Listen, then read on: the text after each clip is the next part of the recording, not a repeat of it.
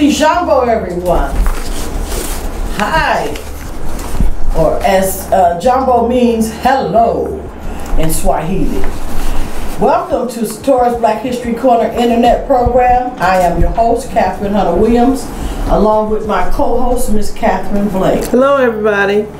All right. Today I'm going to teach our story about North American slave revolts, one which took place in Richmond, Virginia, started by Gabriel Prosser, but also in the African diaspora, Haiti. And as I go along, you'll see the connection. I was going to say about the connection. Dr. George Moss and I talked about General Toussaint Louverture on our first program held in July. But on the last program of the month, we changed it to teach about American African identity and how some of our people still have a problem of giving themselves an identity. And we hoped that we helped them to solve that issue. There is an old Nigerian proverb that says, if you have no id, which is ID, identity, you are no one. Remember that. If you have no id or identity, you are no one. Oh, well. Oh, well. Miss Catherine said, oh, well. If you would like to see that particular program, go to allpointstv.com and type in Sator's Black History Corner. And please let us know what you think. The date it was held was on July 27th. That was the last time we had our program. Okay. Later, Miss B will be teaching our story about a woman who had a strong legacy in the civil rights movement, Miss Edith Savage Jennings. Okay. But before Miss B teaches our story about her, let me finally finish our story about Gabriel Prosser. Oh, yes. And how General Toussaint Louverture influenced his slave revolt in Virginia. And excuse the hat, but it's raining in Flint, and sometimes I have a bad hair day. That's a cute hat. You're wearing it. Thank you, Miss B. Looking good. Sweet, listen to it. Looking good. Thank you. All right. Gabriel Prosser was born in 1776. Now, they don't know his date or anything like that because they didn't keep birth certificates.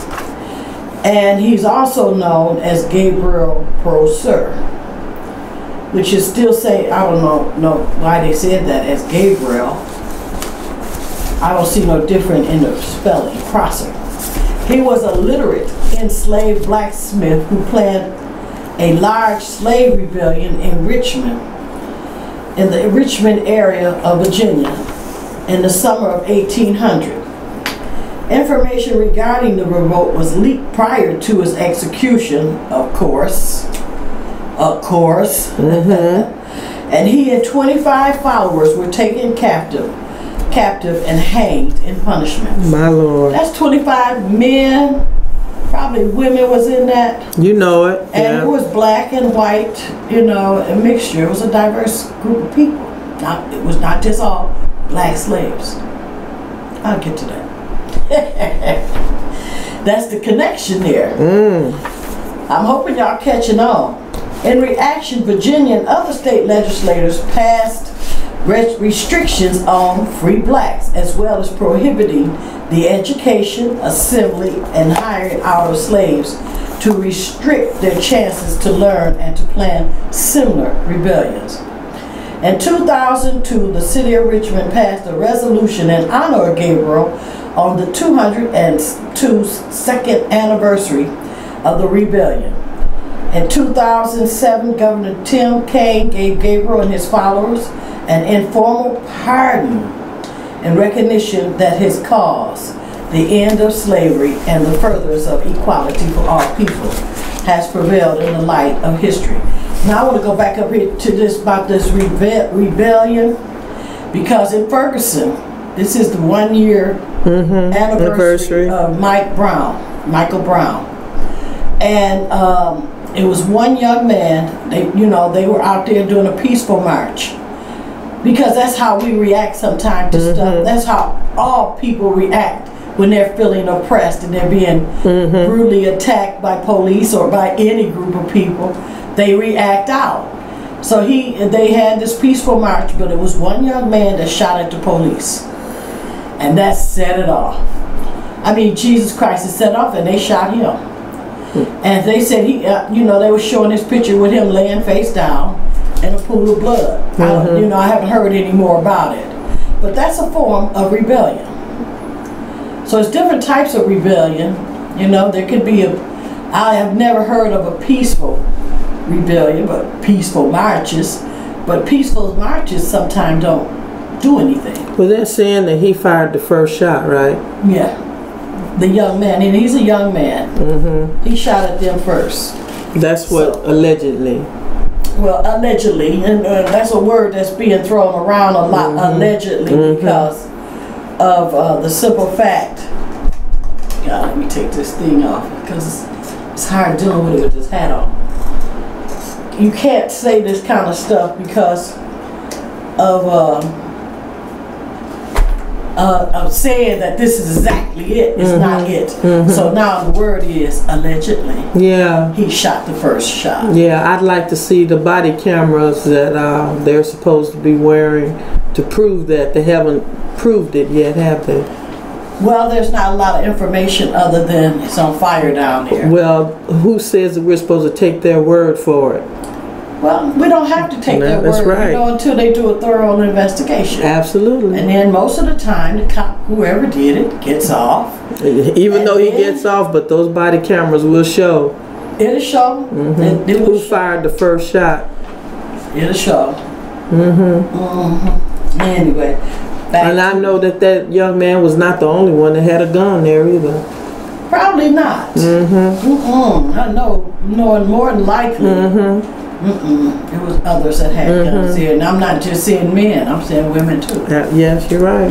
So hey, a lot of stuff came along, is coming along with this that's going down in Ferguson, but Baltimore, Los Angeles, I mean, it's still on fire around this country. That's what I call it. All over the place. It's all fire.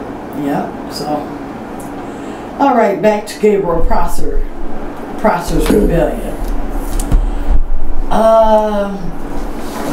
Excuse me. Gabriel was born into slavery at Brookfield, a tobacco plantation in Henrico County, Virginia. Gabriel had two brothers, Solomon and Martin. They were all held by Thomas Prosser, the owner.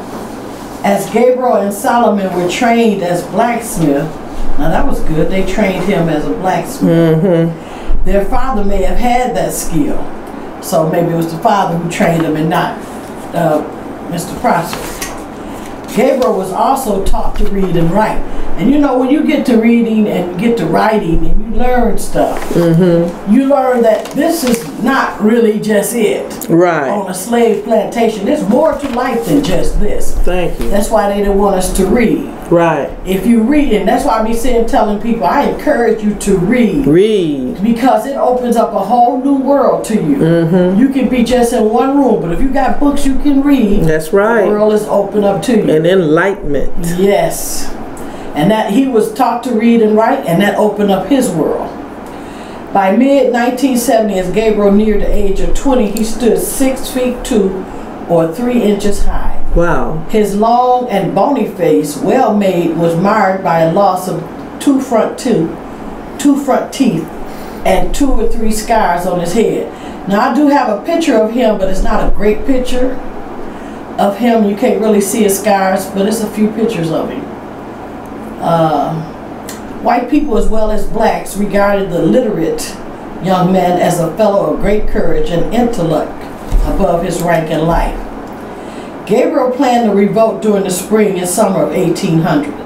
On August 30th, 1800, Gabriel intended to lead slaves into Richmond, but the rebellion was postponed because of rain. The slave owners had suspicion of the uprising, and 2 slaves told their I had to laugh at this because we always betray ourselves. And 2 slaves told their owner, Mosby Shepherd, about the plans.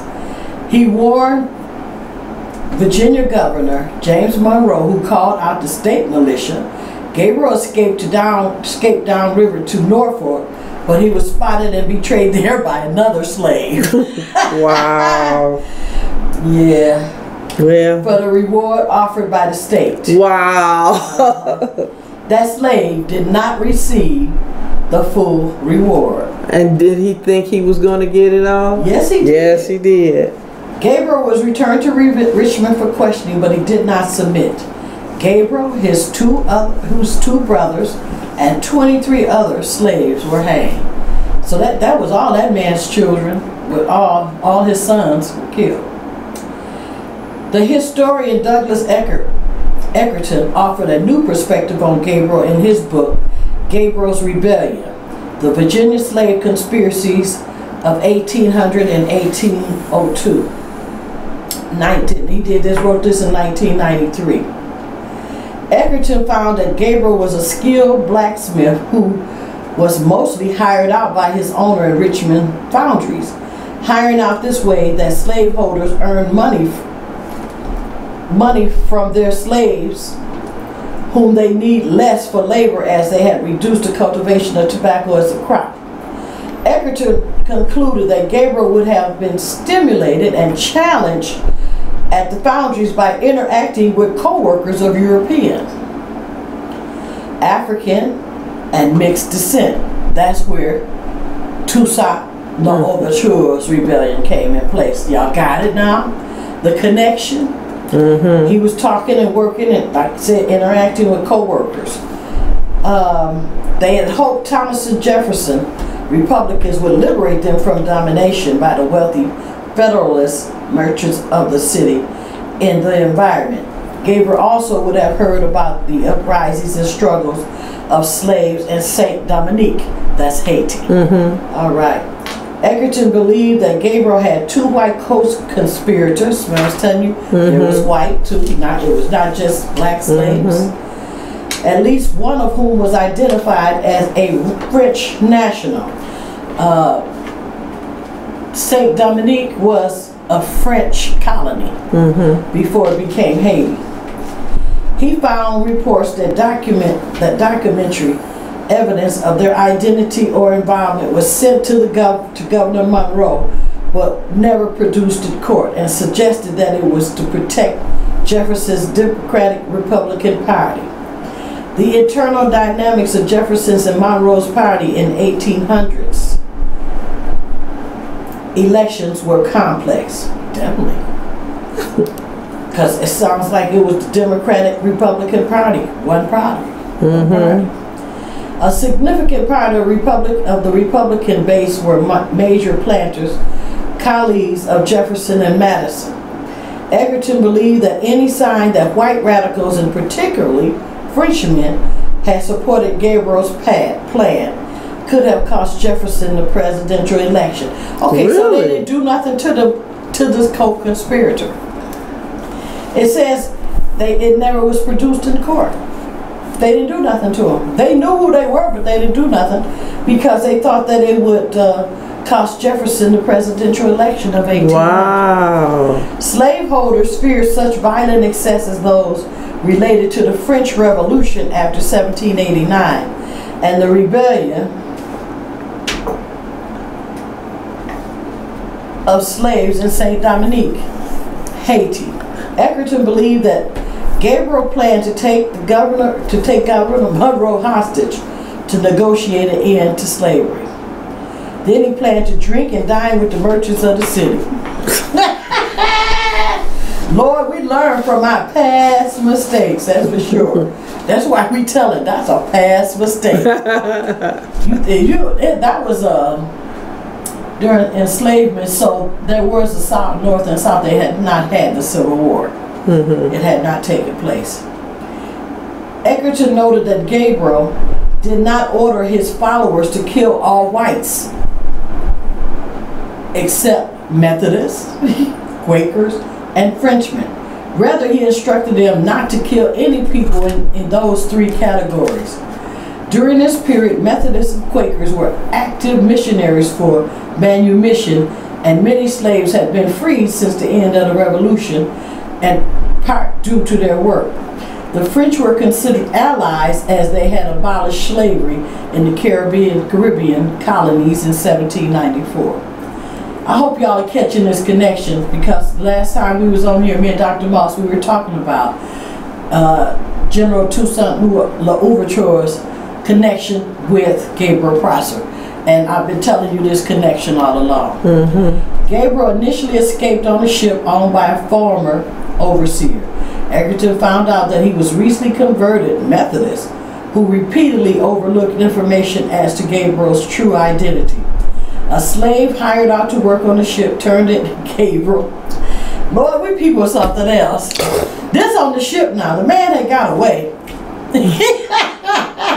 He had got away, and then a slave hired out to work on the ship turned in Gabriel, seeking the reward so that he could purchase his own freedom. The state paid him only $50, not the $300 advertised. Well, I had talked about that earlier, but this broke it down a little bit more. Gabriel's uprising was notable not because of its results. The rebellion was quelled before it could begin, but because of its potential for mass chaos and widespread violence, kind of like what's happening today here. In Virginia in 1800, 39.2% of the total population were slaves. They were concentrated on plantations in the Tidewater area and west of Richmond. No reliable number existed regarding the slave and free black conspirators. Most likely the number of men actively involved numbered only several hundred. Wow. Some Virginia slaveholders were nervous about the sharp increase in the number of free blacks in the slave state. They were uneasy. I know they were, because I seen some pictures of Gabriel's uprising, and you know, they had hatches and white folks was being chopped up. Well, black folks was being hung. Yep, but actually he never had the rebellion. It never took place because he was told off. Those are just pictures that they had, but that scared white folks enough. They were easy as well by the violent aftermath of the French Revolution and the uprising of slaves in the 1790s in Saint Dominique. In 1792, France granted social equality to free people of color. And in 1793, French revolutionary commissioners in Saint Dominique granted freedom to all the slaves, whites and free people of color. Some who were also slaveholders immigrated as refugees to the U.S. during the years of the upheaval, now known as the Haitian Revolution. They added to the population of the free people of color in Charleston, Richmond, and New Orleans. In addition, slaveholders brought thousands of ethnic African slaves with them, especially adding to the African population of New Orleans. In 1804, the black and mulatto revolutionaries succeeded in gaining freedom, declaring the colony the independent black nation of Haiti. Gabriel had been able to plan the rebellion because of a relative lax rules of movement for slaves between plantations and the city, as so many had been hired out, and others traveled to and from city on errands for their masters. After the rebellion, many slaveholders greatly restricted the slave rights of travel when not working. Fear of a slave revolt regularly swept major slave-holding communities. Gabriel Prosser joined the realm of his ancestors on October 10th, 1800. That's our story about Gabriel Prosser and the black slave revolts. You can go to the internet and find out more information about him. There is a book called Black Thunder, which is written by Anna Botemp. Black Thunder. Black Thunder. And the author's name is Anna Bontemps Temp. And it's about his revolution. Gabriel's motivation has been his devotion to the ideals of the American Revolution. It was worth risking death to secure liberty. The end of slavery and the furtherance of equality of all people has prevailed in the light of our story. And adding that it is important to acknowledge that our story favorably regards Gabriel's cause while consigning legions who sought to keep him and others in chains to be forgotten. Hallelujah. Okay, that's our story of Gabriel Prosser, and as I said, if you want to know more about him, just Google Gabriel Prosser, Gabriel, Prosser, Prosser, and you can get much more information about him. This is a little bit more to this, but I'm going to end our story with him on this and let Miss B get to her story about the this woman, Wednesday women, but also Edith Savage, who was a Edith Savage Jennings, woman of the civil rights movement. Unsung hero. Which y'all probably never really heard about. Because I had never heard about Edith Savage. Oh, there's several of them in this book. This book is called At the Dark End of the Street. It's about black women, rape, and resistance. A new history of the civil rights movement, from Rosa Parks to the rise of black power. Who is it by? And it's by Danielle L. McGuire. After the end of telling our story about Edith Savage, give the name of that book again. All right. Yes, definitely. Actually, Miss Edith Savage, she was a legacy of the civil rights movement, especially Freedom Summer of 1964, and the Quiet Revolution began in Mississippi when a group of black and white women reached across the chasm of race, class, geography, and religion to end segregation in America. And this was quite a revolution, and it was called Wednesdays in Mississippi. Miss Edith Savage Jennings was one of those women, and in the summer of 2010 she became a mentor to the leaders of Black Women's Blueprint in shaping vision, positioning the organization's work on human rights for black women and the extension of civil rights movement. In 2011, freedom fighters Edith Savage Jennings gave Black Women's Blueprint a gift, a historical table where she herself sat with the late, great Coretta Scott King and several other notable women and leaders in black history. And that was on Monday, April 23rd, 2012. The table finally found its new home within the new offices of Black Women's Blueprint and the Museum of Women's Resistance. Edith Savage is a decorated pioneer of the civil rights movement whose fight for racial justice began at the age of 12 when she became a youth member of the Trenton chapter of the NAACP. She is a distinguished civil rights leader who delivered inspiring messages to more than 100 of the NASW New Jersey members at a guest of the annual membership celebration and the board installation dinner. She has been right here. She is in the Women's Museum of Women's Resistance. Oh, that's it right there. I'll speak on that. That's okay. Okay, here, you can do that. Well, you know, if you had it okay. Okay, one thing I did want to say about the Women Wednesdays, because a lot of people didn't know about the Wednesday women. A lot of people knew about the Thursday women, the ladies that met on Thursdays, but we never heard about the women meeting on Wednesdays. These Wednesdays in Mississippi brought black and white women from the north to visit with black and white women in the south. Do you see John in there? I'm sorry, but because if he ain't in there, then he ain't put the picture up. The teams of women traveled to Jackson, Mississippi. Okay, where you been? On Tuesdays, and they traveled across the state on Wednesdays to work with Freedom Schools, and Freedom Schools still exist today.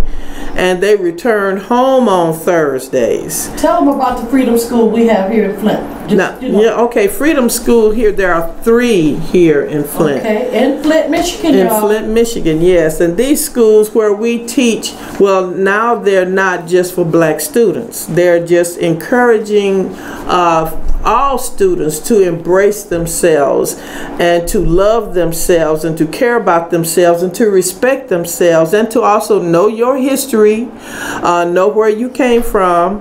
And this is an encouragement, a device to prevent violence.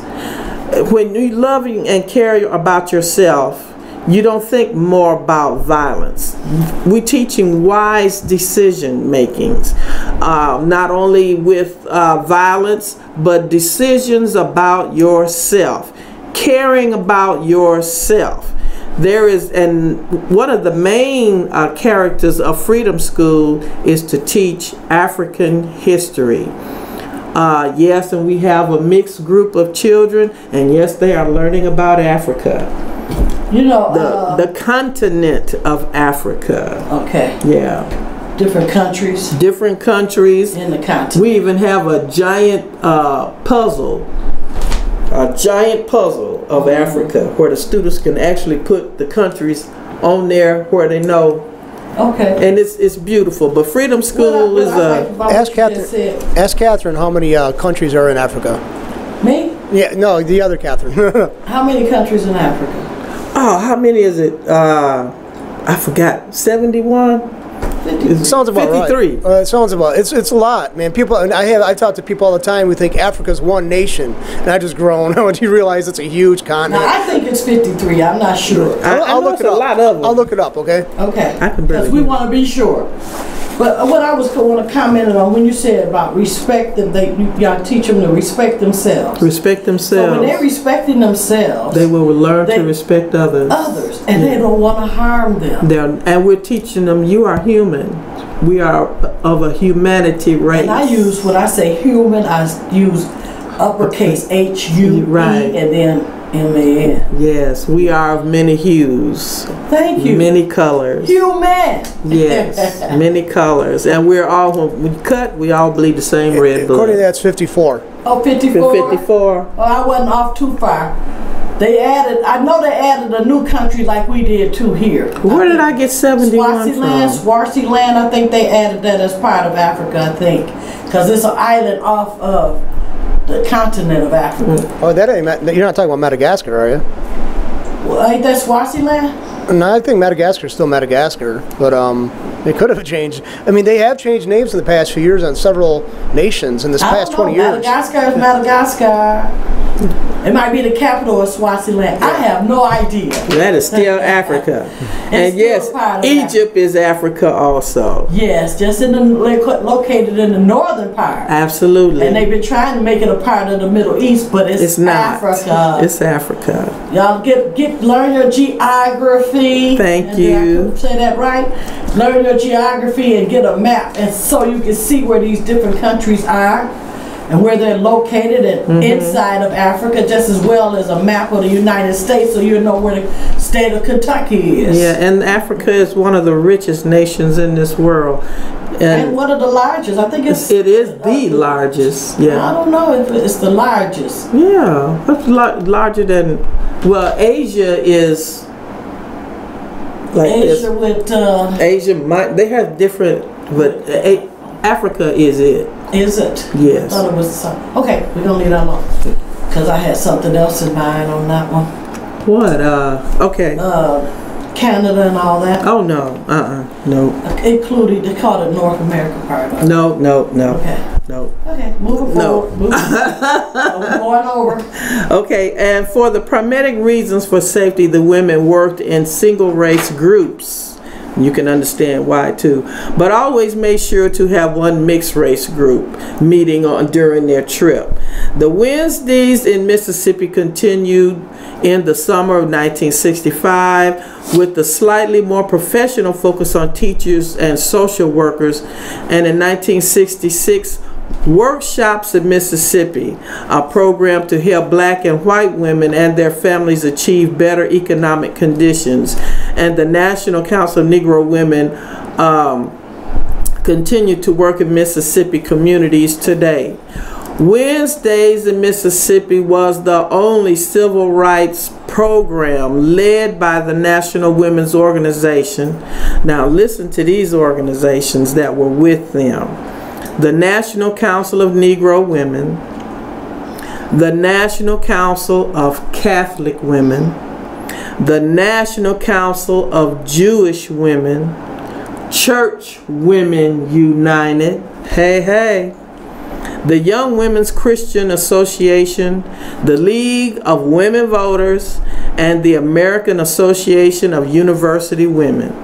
Right. These women came together.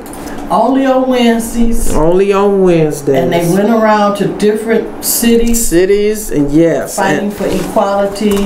Well, they had to. There were so many problems, especially with the black women. And as you read this book, you'll find out about all the rapes, all the crazy things that was happening to women. Women had issues. Black women could not. You could take your assailant to court, but nothing would happen.